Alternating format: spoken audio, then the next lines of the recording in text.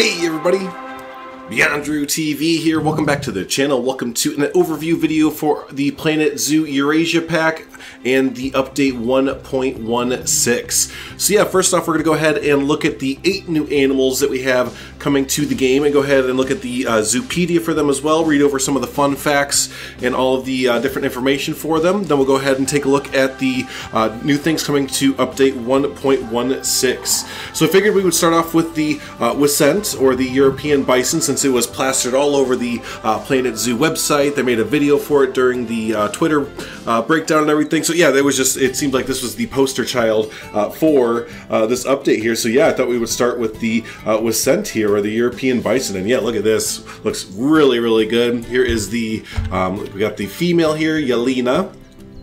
And then over behind there we have the male. So there's the two differences there. And then yeah, like I said, let's go ahead and pull up the Zoopedia for them and look at some fun information here. So the wisent population in the wild is 2,518, near threatened. So the wisent, or bison bonasus, probably said that wrong, also commonly referred to as the European bison, is a large ungulate living in the forests and meadows of Poland, Russia, Belarus, Lithuania, Ukraine, Slovakia, and in Eastern Europe. Wisents are characterized by their large head, shoulder hump, and forequarters, all of which are covered in brown, shaggy coats. The hindquarters are less bulky and are covered in a thinner coat. Both males and females have curled horns that point inwards towards the head and look otherwise alike, though males are larger by about 5%. Bulls grow to 5.9 feet to 6.9 feet tall at the shoulder, 9.2 feet to 10.8 feet long, and weigh 1,356 pounds to 2,028 pounds. Cows are 5.6 feet to 6.6 feet tall at the shoulder, reach a length between 7.9 feet to 9.5 feet, and weigh about 937 pounds to 1,400 pounds. Today, the wisent is considered a near-threatened species. By the early 20th century, wisents were driven to extinction in the wild due to overhunting and habitat loss. Only 60 individuals remained in captive or managed groups. Consequently, the species was offered widespread protection, and through captive breeding and reintroduction programs, the wisent was saved from disappearing completely. Deforestation and habitat loss through agricultural development, as well as inbreeding, depression, and hybridization with domestic cattle, still threaten the species today. Careful managed populations of wisents have been successfully reintroduced in many areas of Europe, with further reintroductions planned. So a nice, good story from the brink of extinction there. Now you can see the little populated, sparse populated areas that it has. So it's, for one adult, it's going to need 420 meters of space. You're going to need a grade 3 fence to keep it in. No worries about the water obviously not climbing deep water or anything like that. And they have a wide range for temperature there. If you increase the adults by 1, you're going up, let's see, about just under 100 meters. So let's move on to the next part there. How many do we like to have? So up to 1 male and 12 females for a matriarchal herd and dominant bull herd there. So social needs: wisents live in mixed herds of females and their offspring, including sub-adult males. Mature males live together in pairs or trios, except for breeding periods, where they fight each other for access to a group of females. Mixed herds often come together to exchange individuals, so they do not have to live in exclusive familial units. Alright, so you have to go ahead and plan accordingly, not have any kind of fights and all that kind of stuff there. So there's all the information there. We will move on to the next part, which is the fun facts. I do like these, so we'll go over the fun facts there. So we have 5 of them. Number 1, in Poland, the wisent is known as the zuber and is the national animal of the country. Nice, very good, Poland. During summer, an adult male wisent may eat up to 77 pounds of food in a day.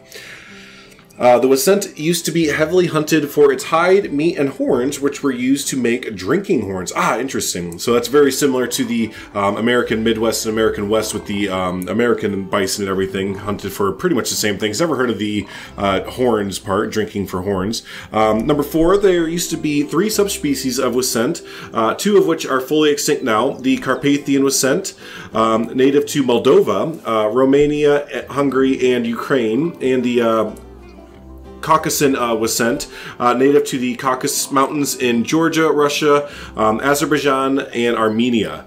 These type of species is the wisent we know today, and the only subspecies to recover from extinction. Excuse me. The wisent, the last one here, the wisent is the heaviest terrestrial mammal in Europe, with bulls occasionally weighing over 2,200 pounds. The record weight attained by a wisent is 4,188 pounds, though generally the species is lighter than their American relatives. So the American bison a little bit bigger than the European there. So very nice. And then they like to mingle with pretty much all of the European animals there, all the herbivores and everything at least. So there you go. Very nice. Love to see them more. Okay, and next up, let's take a look at the mute swan, which I think might be the community's most anticipated animal from what I could gather on all these social medias. Everyone's always excited for birds, even if they're not fully, flight birds or anything like that, or maybe something for like an aviary. Everyone's always really, really excited for any type of bird model that we're getting in the game. So yeah, here is the mute swan. Went ahead and made a little, what do you call them, a gaggle? Is it a gaggle of swans? I think it's a gaggle of geese, but yeah, what do you call a group of swans? Is it a gaggle? But anyways, let's go ahead and take a look. Here is the female, and we have a male next to her there. Not too much of a difference, it doesn't look like, between the two. Maybe the male's a little bit bigger, but in either case, let's go ahead and let's take a look at the Zoopedia and some fun information about our friends here, our mute swans. So let's see, search the mute swan. General info, mute swan. So it is of least concern at the moment. Not sure the population in the wild. Yeah, that'd be pretty hard to get a gather on that. The mute swan, or Cygnus alor, is a large waterfowl that lives throughout Europe and Asia, with invasive populations in North America and Japan. It is white with black feet and an orange-red bill, and black markings around the nostrils, eyes, as well as the edge of the tip of the bill. A leucidic morph can occur, which is almost indistinguishable in adults, where the legs have a pink color instead of black. Juvenile swans are normally gray, but have a white plumage if exhibiting leucism. Excuse me. Mute swans have a distinctive black basal knob on the root of the beak between the eyes. This knob is generally larger in males, but varies widely based on the individual environment and time of year, growing larger in breeding males and females during the mating season. Males are typically about 4.5 to 5.5 feet long, have a wingspan between 6.5 to almost 8 feet, and weigh around 20 to 31 pounds. Female mute swans are slightly smaller, at around 4 to 5 feet long, with a wingspan of 6 to 7 feet, and weigh around 17 to 23 pounds. As a species of least concern, the mute swan is not endangered. The species is widespread across the world, inhabiting temperate regions. They are often used as decorative fowl in parks and gardens, and escapees of such settings have established a naturalized population in the United States. They are protected across most of their range, and despite poaching, their population numbers are still increasing overall. Yeah, across the United States here, yeah, especially here in Illinois, yep, we have our swans in our local ponds and everything. You see them all over the place. So, yep, I'm pretty sure everyone is very familiar with the swans. They look great inside of the zoos as a very natural animal. I can see a lot of people using this not only as an exhibit or habitat animal, maybe just like, again, a kind of natural animal to go alongside like the skunks, raccoons, and you can kind of have these animals just out and about, not necessarily behind a cage or a fence or anything like that. So here's your origins and where they are at. Again, like they said, this is where they originated from, but you can see swans all over the place. For the very, very small enclosure requirements there for them, you'll need a grade 1 fence. Again, they're not going to be jumping over much or anything. If you need 2 or more, you're going up only by 12 meters. It's only going up by 12 meters. And don't forget, of course, your water requirement, which is exactly half of the required space for their habitat. So over in the species social needs and everything, so yeah, you can have a boatload of swans together. It says 25 to 25, so 50 all day if you'd like to. So yeah, you can just get a bunch of them together. So social needs, mute swans live in a monogamous pairs and may congregate with others in large groups during migrations. Some pairs may also be territorial and reject other swans on their territory. Juveniles who've not yet reach sexual maturity will live together in flocks until they form a breeding pair with another individual. Flock of swans, just like a seagull. Okay, cool. Flock of seagull. There we go. Okay, so there's your general social information. Let's get some fun facts on these guys. Fun fact number 1, although mute swans are monogamous, they do not always mate for life. may have several partners in their lifetime. Gotcha, okay. Mute swans are the heaviest flighted birds. A particularly large male weighing almost 51 pounds was the largest flying bird ever recorded. That's a big boy. Mute swans are highly intelligent and have been known to bear grudges. Yeah, if they're anything like geese, then yeah, they definitely bear grudges. Oof. Fun fact number 4, mute swans have been introduced to North America as ornamental birds for ponds. The temperate climate, similar to that in Eurasia, meant that escaped birds could comfortably survive in the wild. And finally, in English, the typical coloration of the mute swan is referred to as royal swan, while the leucidic morph is known as the Polish swan. Ah, interesting. And if we take a look at this, kind of similar to the wisent there, you can hang out with the European fallow deer, red deer, wild boar, and the wisent. Okay, so let's go ahead and move on to the next animal. Let's take a look. Let's see here. What would be a good one to look at? Let's look at the wild boar. Why not? All right, next up we have the wild boar, and yeah, look at these chonkers here. These two are some of my favorites in the pack. They just have so much personality and character to them, and yeah, again, just really love the way the fur and everything looks on them. It looks really, really great model. So, and it's always fun just to sit here and just kind of listen to them every so often because they just sit there and, yep, there they go. Anyways, I put out a mud pit back here, so hopefully by the end of me reading the Zoopedia, we can have them rolling around in the mud. But speaking of the Zoopedia, let's go ahead and talk over the snorting and everything going on in the background. So here's the wild boar. Wild boar, or sus scrofa. Sus scrofa? That's sus. Also known as the Eurasian wild pig, is a pig native throughout the temperate regions of Eurasia, as well as Mediterranean northern Africa, Asian deserts and shrublands, and tropical rainforests and grasslands of Southeast Asia. Wow, all over the place. It has also been introduced to North and South America and Oceania. Yeah, it's kind of a nuisance, unfortunately, here in the United States. You're hearing stories all the time, especially in Texas, where wild boar herds are just taking over farms and everything, so they're having to hire basically just hunters with machine guns to take out it's crazy how much they're reproducing down there. So anyways, yeah, due to its wide distribution and adaptability, there are 16 recognized subspecies of wild boar, varying greatly in appearance. The largest wild boars live in Central and Eastern Europe. Their coat is made up of dark brown, coarse bristles which form into a mane on the male's neck, while wild boars have a large head which reaches up to a third of their body length, and together with their powerful neck muscles make them adept at digging even in frozen ground. The species is sexually dimorphic, with males being larger and heavier than females. Males can reach a size of 33 inches to 39 inches tall at the shoulder and about 5 to 6 feet long and weigh about 165 to 267 pounds. Females tend to be about 30 inches to 35 inches at the shoulder and about 4 to 5 feet in length and weigh between 132 to 198 pounds. Wild boars are extremely widespread and populous and therefore listed as a species of least concern.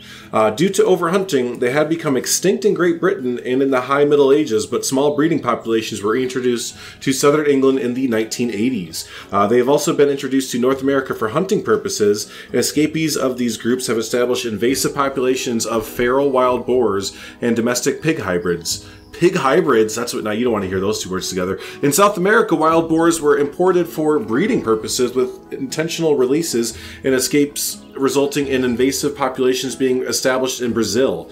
In its native range, the wild boar is hunted for meat and represents a keystone of their habitat's ecosystem. However, in the Americas, measures are in place to manage the invasive populations to protect native wildlife. Yep, that's what I was talking about before, reading the rest of that there. But yeah, no, there were, again, especially you see videos on like TikTok and YouTube of just guys in like helicopters and, you know, just Humvees, and they're taking straight up miniguns, and you know, they're good old boys having a good time, but it's actually a real issue. They're really having issues with it, especially like I said, down in the southern area of the United States and everything. So but yeah, there is the original source of them, the origins.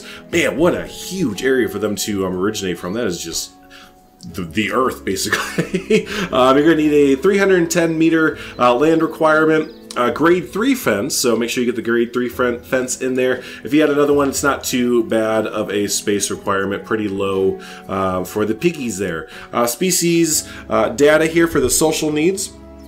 Female wild boars live in sounders led by an old matriarch, consisting of non-breeding females and mothers with their offspring. Adult males are solitary for most of the year, joining sounders only during the breeding season. Young and sub-adult males live in bachelor groups. Nice, so you can have up from 3 up to 30, 1 male and 29 females. So it sounds like the females are a pretty tight-knit group there, like having the older ones raise the kids and everything. That's interesting. I think it's kind of a cool little system they have going on there. So very nice. Some fun facts. If a wild boar mother dies before her piglets are mature, her offspring is adopted by other sows of her sounder. Yeah, like I said, that's a really cool kind of community setting they have up.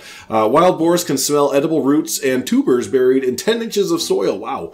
Wild boar hair used to be used for toothbrush bristles. I remember hearing that before, now that I just read that, which, you know, we say, ew, gross, but, you know, when you don't have anything else to use, it's better than nothing, basically. The wild boar's main predator is the gray wolf. So you definitely should put them right next to each other. The wild boar has poor eyesight, but compensates with its excellent sense of smell and hearing. Are wild boars the ones they use to get truffles? Is that what they use for, or is it a different kind of pig? Anyways, yeah, I know that they use some sort of pig for that. So, and then, yeah, very common theme that we've seen here. These are the animals that was sent: red deer, mute swan, and European fallow deer that they can hang out with. So let's take a look here one last. Oh, we just missed the pig rolling around in the dirt. That's my fault there, but you know what? He's still having a oinking good time. So next up, hey, that was great seeing the wild boars again. They look fantastic. Can't wait to have some of them in my zoos and everything. So, but next up, let's take a look at maybe the second favorite, or maybe the second best response I saw on social media. Let's take a look at the sloth bear. I think everyone was really excited about the sloth bear when they finally saw it come out.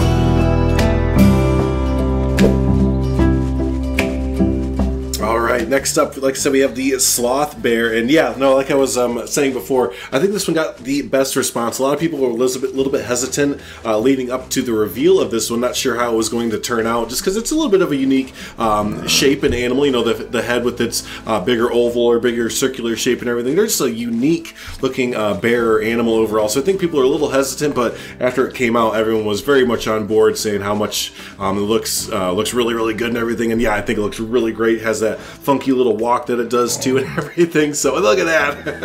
I think it looks really just dorky and great in the best ways. So let's go ahead and take a look here. We have the male that we've been following, and then in the background there we have the female, just a little bit smaller, but still looking great. So let's go ahead and check out the Zoopedia. Little sloth bear, there we go. Alright, general info. Sloth bear is a little vulnerable here. Let's read about that. So living in the tropical rainforests and grasslands of India, Bangladesh, Sri Lanka, Bhutan, and Nepal, the sloth bear, or Melursus ursinus, is a medium-sized bear. It has shaggy black fur, a light gray muzzle, and a distinctive gray-white crescent marking across its upper chest. The head is broad, with an oblong snout and hairy, tufted ears. Males and females look alike, but males are 10% to 20% larger than females, measuring between 4.5 to about 6 feet long, 24 inches to 35 inches tall at the shoulder, and weighing 176 to 320 pounds. Sloth bears are considered a vulnerable species. They are mainly threatened by habitat destruction through deforestation and agricultural land conversion. They're also indirectly threatened by the removal of termite mounds, which are a key food source for them. Additionally, sloth bears are killed by poachers for their body parts, which are sought after for traditional medicine, and they are at risk of being captured and put into dancing bear shows. Oh, that's unfortunate. Conservation efforts include protecting areas of their range, seizing captive bears, and educating the communities who live alongside the bears about their natural history and how to coexist effectively with them. So yeah, hopefully some re-education, start to get away from the that kind of old, you know, dancing bear circus, you know, using animals like that. So natural habitat, like I said, looking in the India region there for the most part. Going to need a pretty good size land requirement for them, 850 meters just for the one. If we go up to 2, that's 930, so yeah, it starts to get up there. They also need some climbing requirement, no water requirement or anything. You're going to need a grade 4 climb-proof fence, that's nearly 10 feet tall. And yeah, they can survive in very, very wide range of temperatures. So yeah, you have to definitely pay attention to this as you build for these animals in game. So then species data, social needs. Sloth bears are solitary with the exception of a mother with her cubs. They only interact to mate. So 1 to 2 group size is all you're going to get. So probably if you're going to do multiples, you could always do the 2 brothers together or the 2 sisters together, or you could have a mating pair together as well. Just keep an eye on how many cubs and offspring they have and everything. So don't want to get it too overcrowded for them. And research status, fun facts.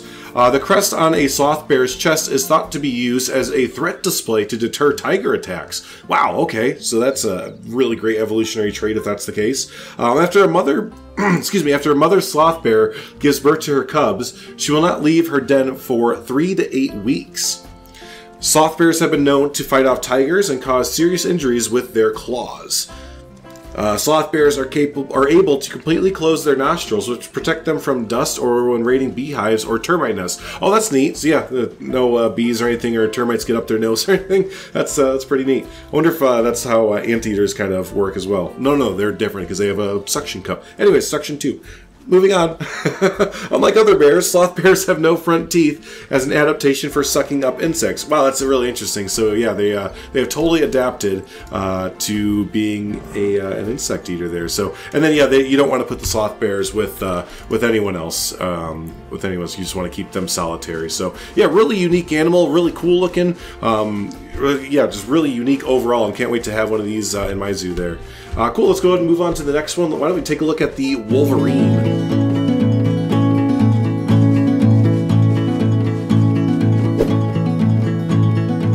Alright, great. Now next up we have the wolverine. Definitely heard of these guys before. And yeah, look at this little, pretty sure they're vicious little things, yeah? So look at this vicious little thing. Oh, it's kind of cute. Maybe that's how they draw you in though. They look a little cute and then you get close and yeah, they get you. So there is the male model there. And then if we go over here, here's the female. There you go. Yep, look at her lips. Ready to eat somebody. Nice. Alright, let's go ahead and learn about these things. Maybe I'll get proven wrong and find out that, actually, no, they're totally gentle giants. I don't think that's the case. Let's see, wolverines. So, gulo gulo. Oh, that's a fun thing to say. Gulo gulo. A large mustelid, the wolverine, or gulo gulo, is native to the tundras or taigas of northern Eurasia and North America. It has a stocky build with sturdy legs, a curved back, bear-like face, and small rounded ears. It has thick brown-black fur with a yellow-white streak that runs from the head down each side of the body, rejoining at the tail. Wolverines grow between 26 inches to 44 inches long, 14 inches to 18 inches tall at the shoulder, and weigh between 20 to 66 pounds. Males are slightly larger and significantly heavier than females.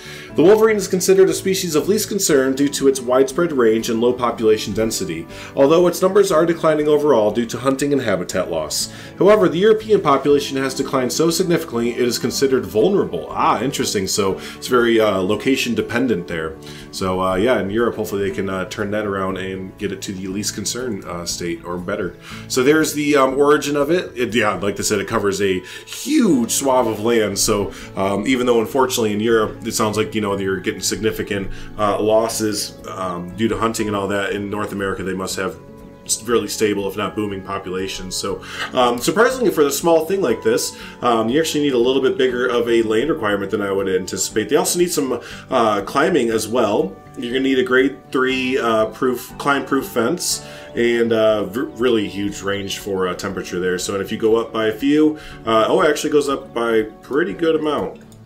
Yep, so you're going to want to keep an eye on that. They are a little deceiving in their requirement for land and everything for what you might think they need. So social needs, wolverines are solitary animals and live alone except for mothers with their kits. Yeah, because they're jerks.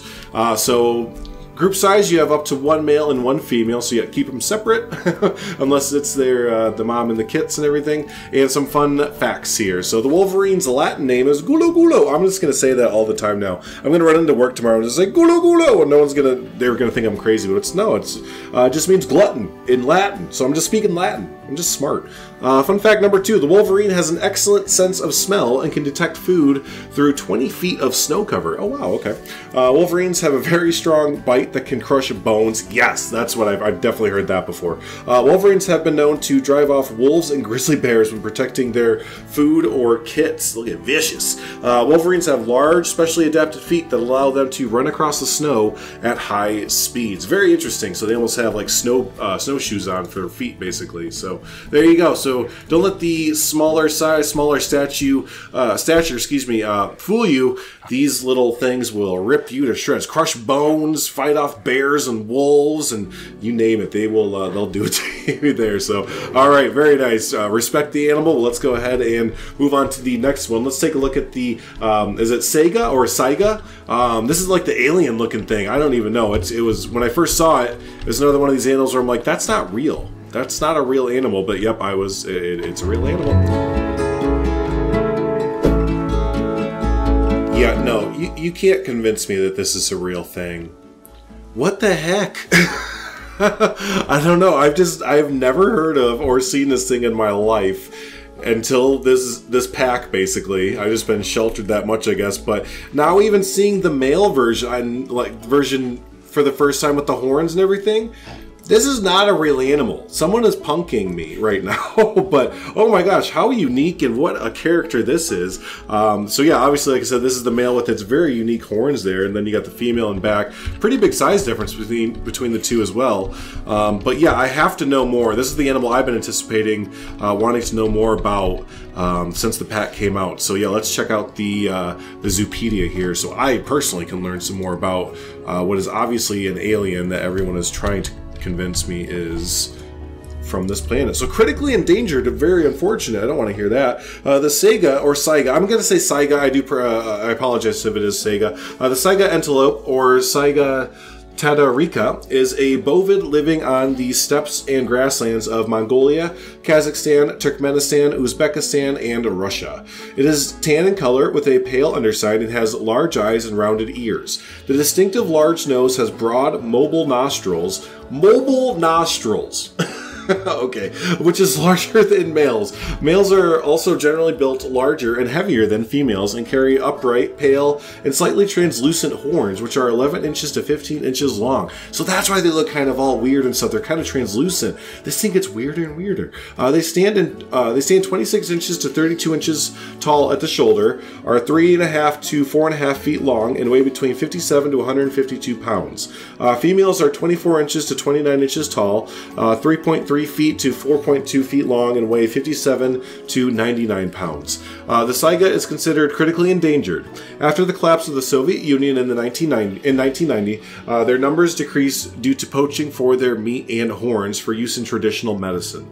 They also experienced several population crashes caused by factors such as habitat loss, their migratory routes being interrupted due to human development, the spread of lethal zoonotic diseases, and climate change, harsher winters leading to limited food availability, and hotter summers leading to better conditions for harmful bacteria to thrive.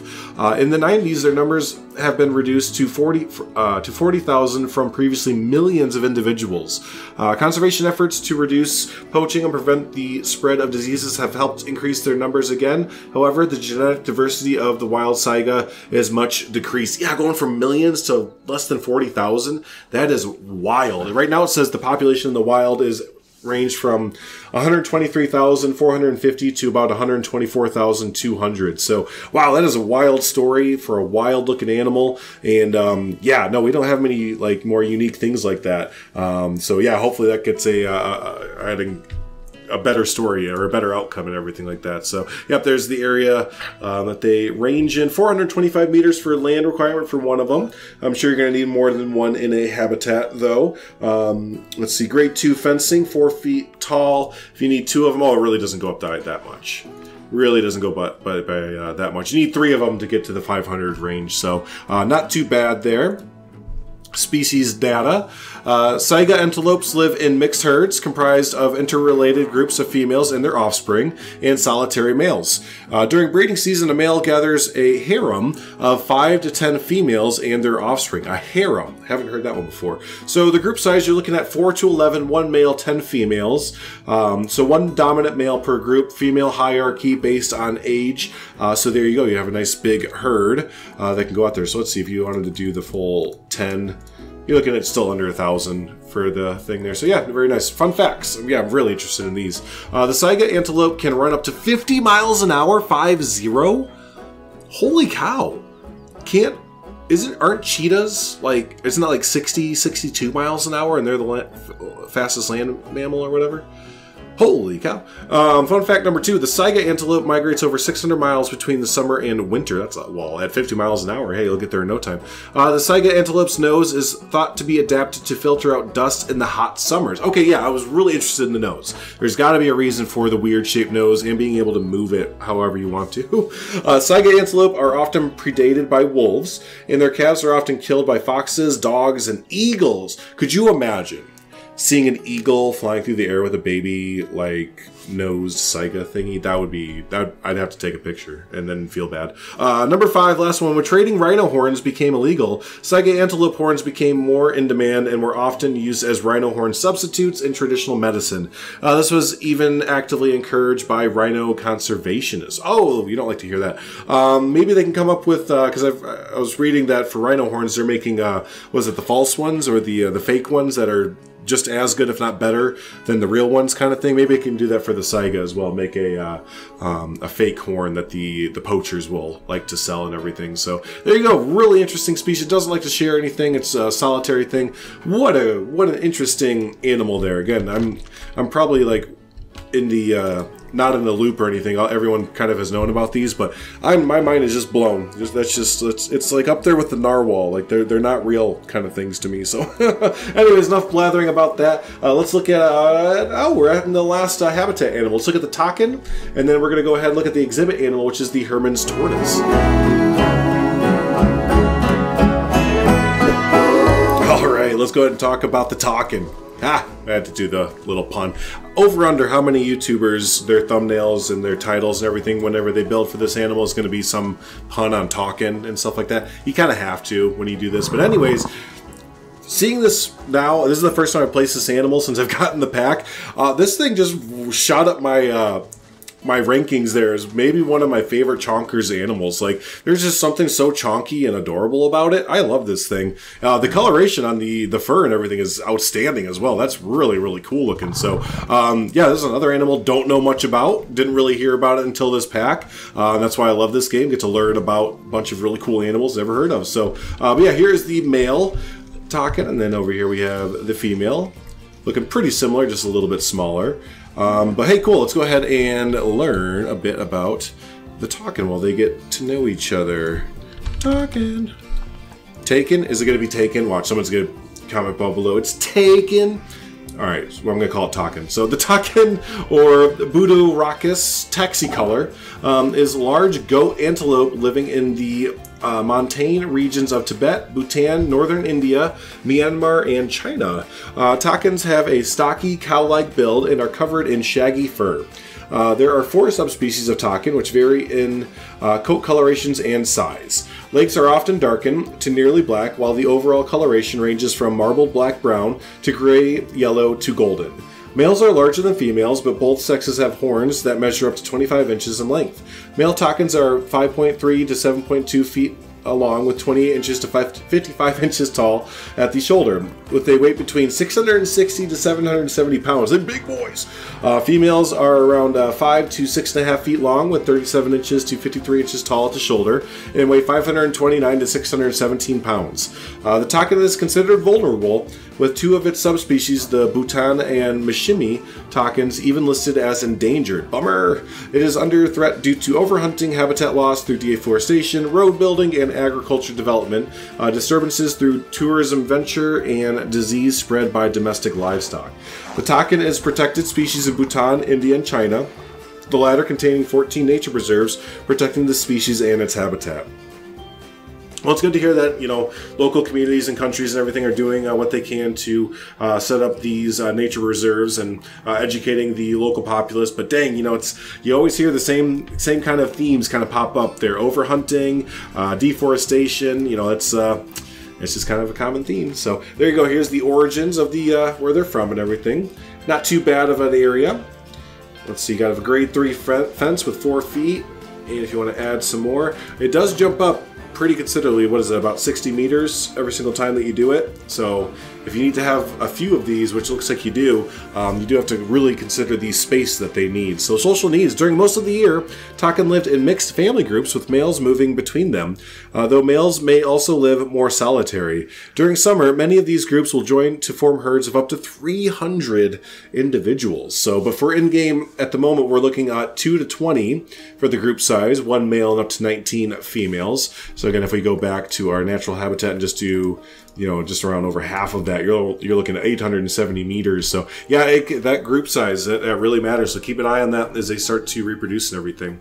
So cool. Fun facts: takin can live at altitudes up to 15,000 feet. So some cliff side dwellers there. Number 2, the takin is the national animal of Bhutan.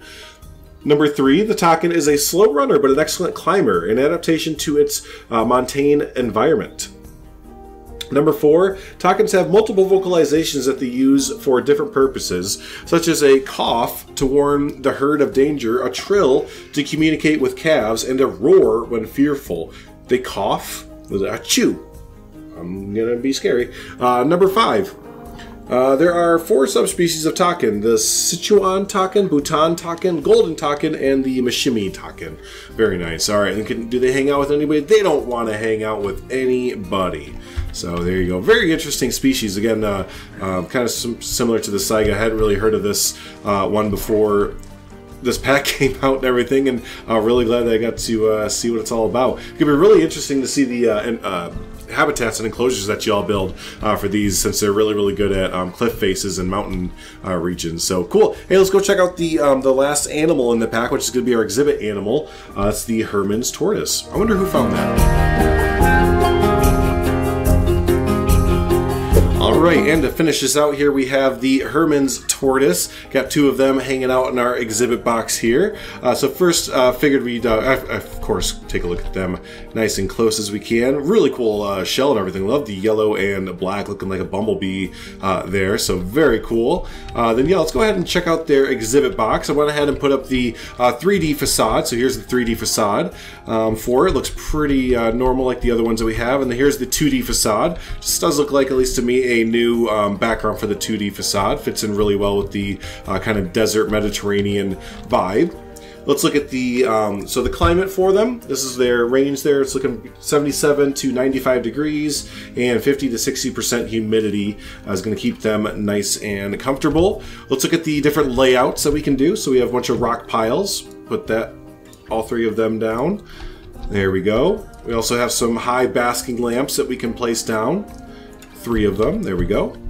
And last, we have the broken hollow logs that we can place down. Oh, they're right there and right there. So there's the different customizations that you can do once you fully level it up. So let's go ahead and look at the Zoopedia for them. Hermann's tortoise. There we go. So population in the wild is unknown. They're near threatened.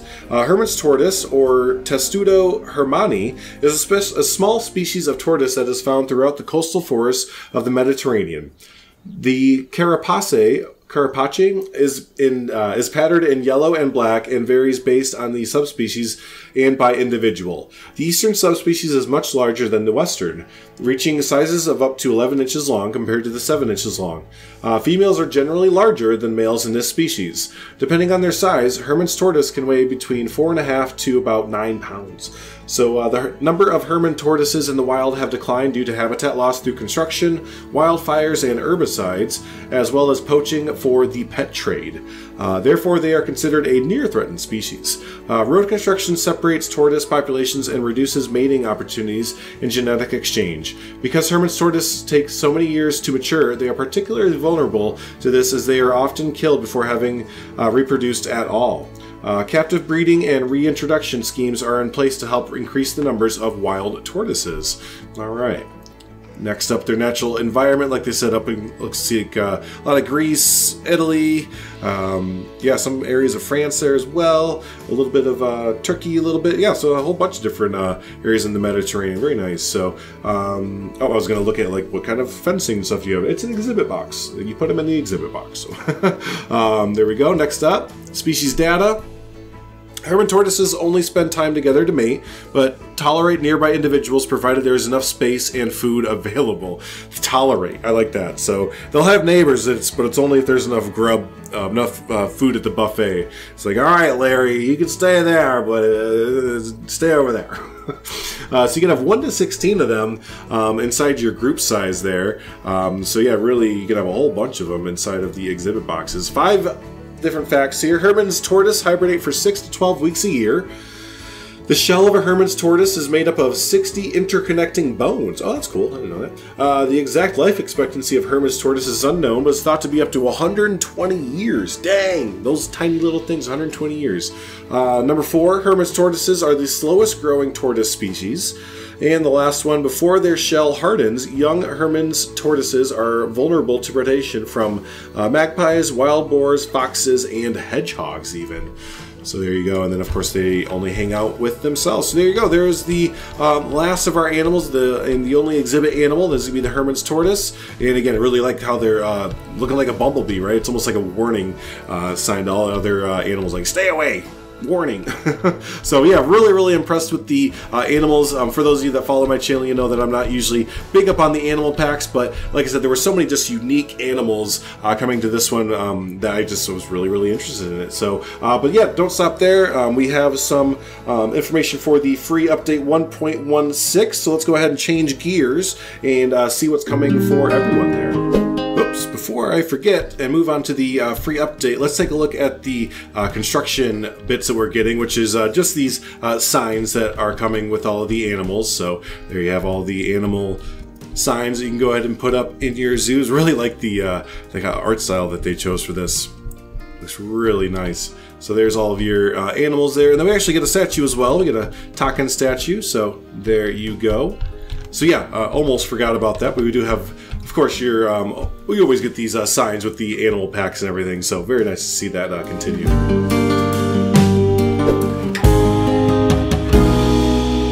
Alright, so for the first thing for update 1.16 that we're all getting is the modular gift shops or souvenir shops here. And yeah, these are really cool. I was a little bit hesitant, didn't know how much versatility, creativity, customization we were going to get with these, but I can safely say it is a lot. So yeah, here's a very basic, quick little setup that I did just to kind of show the different variations that we can do with these. So you'll see that a lot of these, so let's start at the beginning, how shall we?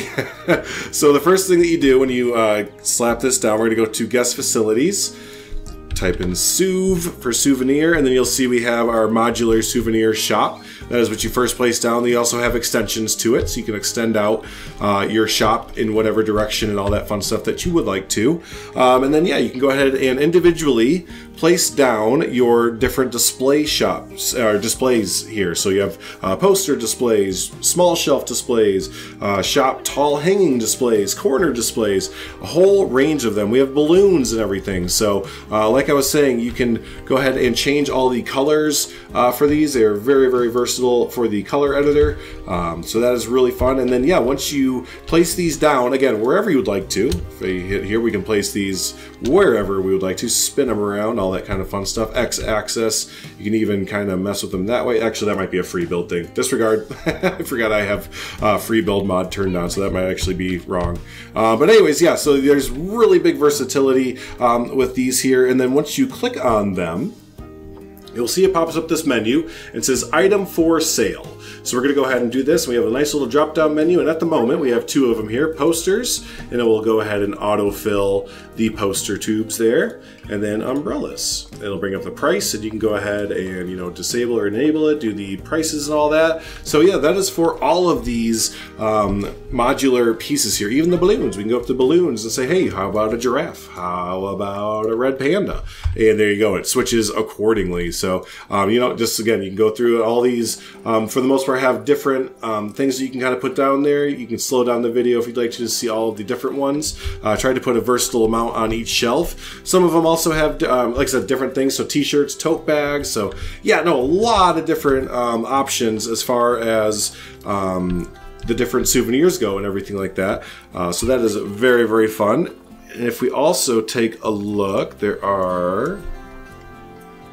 Okay, I found it. It was under the construction menu. I was looking under facilities. But anyways, if you go under construction, or under all, and I typed in Souv for souvenir, you will see that all of these items that are up on the shelves and everything are, for the most part, if not all, individual items that we can just use. So you can go ahead and place these on the shelves as you would like to yourselves and fill out your own shelves and everything. And this is really cool. They have so much versatility. Some of these are really neat because they remind me from the Planet Coaster days, jumping way back there. Some of the first items that came out with the mod maker for Planet Coaster were like mugs, and I remember Jaunty or Geekism made some puzzles and stuff like that. You have posters, you have these poster tubes that go in the middle there. So I know some of our amazing small piece users are going to use this small little tube there for whatever they would like to and everything. So no, I thought that was a really cool addition that they gave us access to all these individual pieces. Yeah, here's what I wanted to show. Look at, they even have some of the statues from the game just kind of shrunk down, which makes me think and believe, did they just take this model and just shrink it down? And if so, can we have a shrinker too? Can we have a scale piece as well? Because yeah, these statues right here are totally just the base game statues that we get just kind of shrunk down. So I'd love to know if there's a scale tool, Frontier, that you use to do that. Come on, baby, give us access to it. But anyways, souvenir shops, really, really cool. I'm really excited to see how people use these in game. And again, for me, for myself, I know it's a lot more versatile than I really thought it was going to be. I thought we were going to have just like a lot of pre-made kind of things, not being able to place anything where we would like to place them and everything. But totally put my place totally wrong on that, and yeah, really, really versatile with the amount of customization that we can do there. So really, really happy about that. Next up is the multi-select by FlexiColor option. So yeah, this is going to make so many people very, very happy, myself included. This is going to make changing colors within a group so much more easier. Before, you know, you click on, let's say for this tractor, if you wanted to change one little color or a few in here, you'd have to try and meticulously get your way. It'd just be a son of a gun to try and do. Now, if we go down to multi-select, clicking that button or hitting I, we'll have a new little tab here, the click to select all items in a group with the same palette and colors. So we can click that, or we can hold Alt while we do this. And if we click on an object that we're looking to change, click that, boom, click that, boom. We can click on different items and it'll bring up all of the same type of that item, and we can change the color for it in one fell swoop. So bam, I wanted that all to be that color actually. Then you come back in here, you know what? Everything that's like that, I actually wanted it to be, you know, this, that, or the other thing. So yeah, it's just, it makes it so much simpler now to come back through and change like things and grouped things without having to just individually go in there and edit the group and find the individual piece and all that. So yeah, really, really handy tool. That's going to make building and again, changing colors on buildings and everything so much simpler and so much more streamlined. So hopefully that helps out our builder friends a whole bunch. Alright, and then to finish out the free update and the overall update to the DLC and free update, we have the plant selections here. Which all I could find, I'm pretty sure this is it, is that we have two variations of hostas coming. So, yeah, when I say this is it, yeah, no, this is a big, this is it. At least for me personally, hostas, they're one of those plants that you can just, you see them everywhere, whether it's interiors, exteriors, you know, they're always in plant beds and plant gardens and everything like that. So, really, really cool that we're getting these, and we're not just getting one variation. We have the regular hostas, large, medium, and small. But we're also getting the variegated hostas as well, with a little bit of the white tips and everything on the leaves. So this is really, really cool. Again, these are just kind of plants that you see all over the place for interiors, for, you know, offices, just everywhere you look, there's hostas everywhere. So yeah, really, really cool that we are getting that. And yeah, I'm pretty sure, just correct me if I'm wrong down in the comments, pretty sure that is the only free vegetation or free plants and everything that we are getting with this update. So, but yeah, hey, that goes ahead and finishes it out there. What do y'all think? Is it a pretty good update, pretty good DLC? Would love to know your thoughts behind it. What's your favorite animal? What is the animal you're going to be building for right away? Again, it seems like everyone is really, really excited for the mute swan, so I'm expecting a lot of swan exhibits to come up right away. But yeah, no, definitely let me know your thoughts down in the comments below. What do you think the next pack is going to be? Birds? Is it finally going to be birds? I think every single pack after this one is birds, right? That's everyone's natural thing to go after right away. But yeah, no, let me know your thoughts in the comment section below. If you have any you know, concerns or questions, anything about any of the gameplay factors, go ahead and ask away as well. I'll try my best to help out, or someone in the comments in the community will definitely help out as well. So hey, if you stuck around this long, don't forget to hit the like button on your way out. Also hit the subscribe button. We're gonna have a bunch of Eurasia pack builds and a whole bunch of fun stuff coming out in the next few weeks and everything, following this pack's release and everything. So hey, awesome, thanks so much everyone, appreciate you as always, and until the next video, y'all have a good one.